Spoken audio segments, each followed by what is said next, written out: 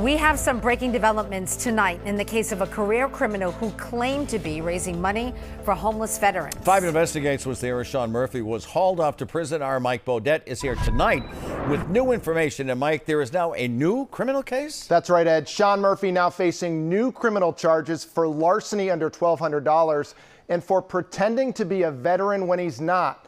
This was Murphy in court last week as a judge sent him back to prison for 18 months for violating his probation.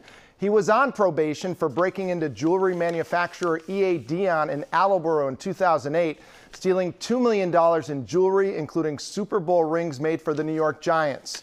Last fall, we told you about Murphy's fundraising for homeless veterans that caused many to question whether it was legitimate. The new criminal charges are connected to fundraising for veterans in Swampscott from a year earlier in 2021. During his probation hearing last week, Murphy admitted pocketing that money he collected in Swampscott that he claimed was for veterans.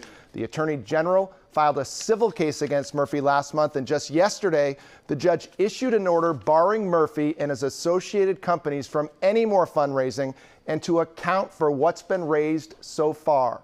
Murphy is scheduled to be arraigned on the new charges in Lynn District Court on March 29th. Mike Bodette, 5 Investigates. Mike, thank you.